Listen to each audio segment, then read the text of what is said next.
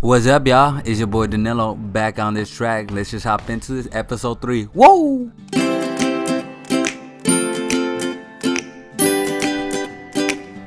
Alright, I'm gonna tell y'all about a little story about when I got my first tattoo. Ooh, boy. Alright, check it. My tattoo says never knows best. It's from an anime, and if you could guess it, bonus points to y'all. Let's start this off, So the morning of I was just thinking, man, I was like, I'm gonna get a tattoo. That's all the thought process went into it. I knew if I thought about it anymore, I was not gonna want to do it. So I was just like, I'm getting a tattoo. I hit up one of my homies to give me the link of his guy. I hit him up. He was like, oh, can you do this? He was like, oh yeah, for sure, just come through at like this particular time. And I'm like, all right, for sure.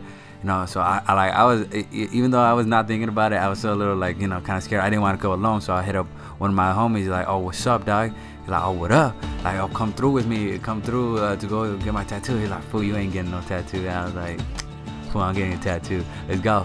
He was like, all right, fuck it, just come pick me up. So I go pick him up.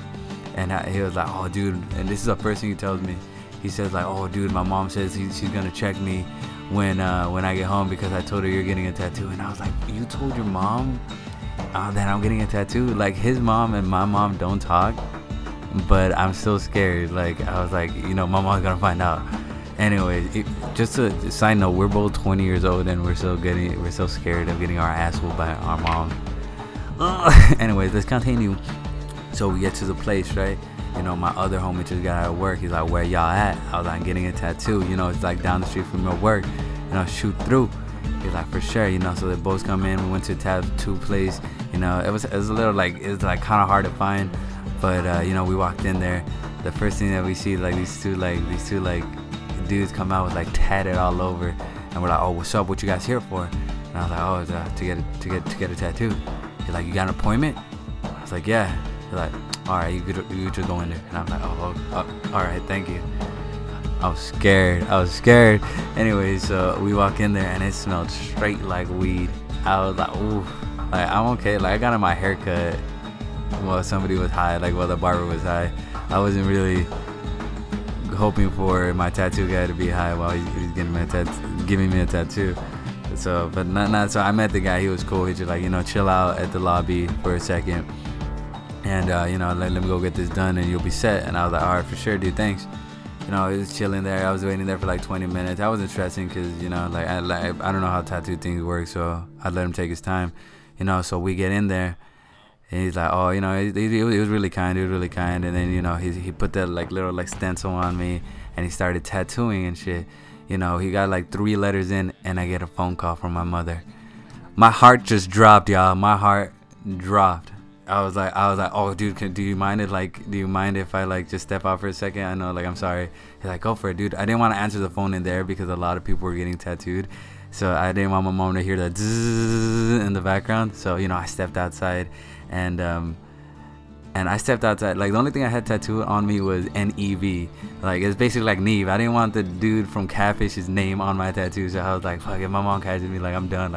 I don't even care. I'm just gonna finish this tattoo because I'm not going home with Catfish tattoo. So I answer the phone oh, hello, mom, and she's like, where you at? And I was like, fuck. I was like, oh, my friends. And she was like, oh. I was like, fuck. I was like, dude, this conversation was 10 seconds long, but it felt like years. She was like, can you take your brother to school tomorrow? I was like, oh, yeah, it's cool, yeah. She was like, okay, don't okay, thanks, don't do anything stupid. This is what she tells me every time I leave the house or I hang up on her. She's like, don't do anything stupid. And I'm like, yeah, don't worry, never.